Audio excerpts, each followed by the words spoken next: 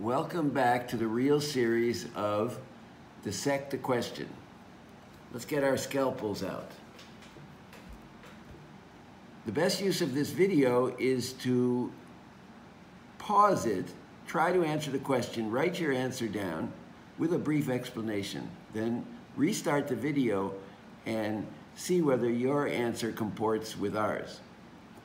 A new mother is told by a nurse in the obstetric unit that her 2-day-old newborn has not passed the first stool and that an enema has not been effective. The mother is asked to provide consent for surgery to remove the impacted stool. She's told that her child's intestines are not moving, are paralyzed by impaction, a condition called Meconium ileus, a defect in which of the following signaling molecule is the most likely cause of this baby's inability to pass the meconium. So,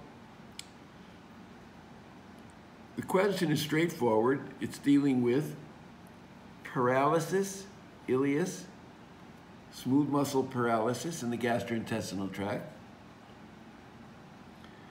So the first thing I'm going to do is look for something that's associated with the gastrointestinal tract specifically. CFTR jumps out at me because CFTR, the cystic fibrosis transmembrane regulator, is associated with a mutation that produces the disease known as cystic fibrosis.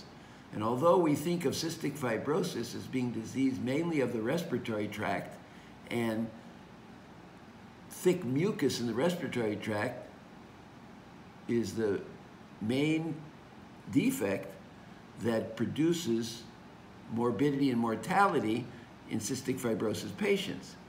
However, the name cystic fibrosis really comes from the appearance of the pancreas. It has a cystic appearance in cystic fibrosis, and cystic fibrosis is also a gastrointestinal disease.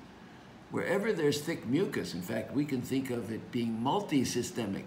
So there's thick mucus in the genitourinary tract can affect a woman's ability to conceive a child.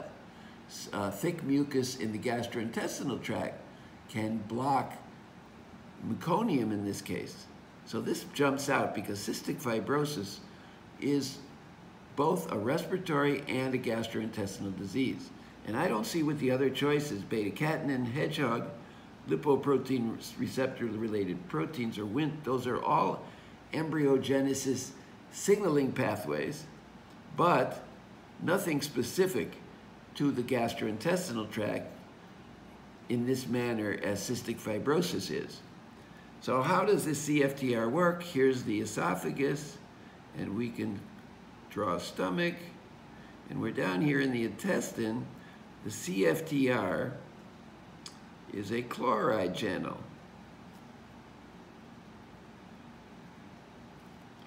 It's a chloride channel, and chloride gets transported through the wall of the small intestines in the duodenum, for example, and onto the surface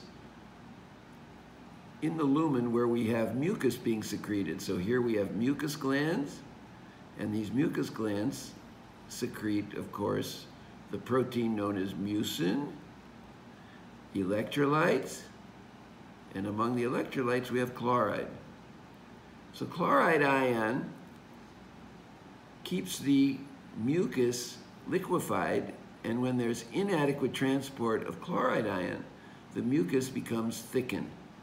So that's the major defect in cystic fibrosis.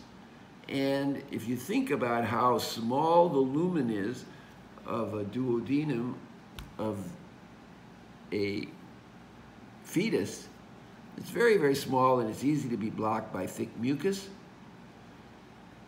And meconium then, the first stool, is thickened and can't be passed in a normal bowel movement as occurs in a normal baby.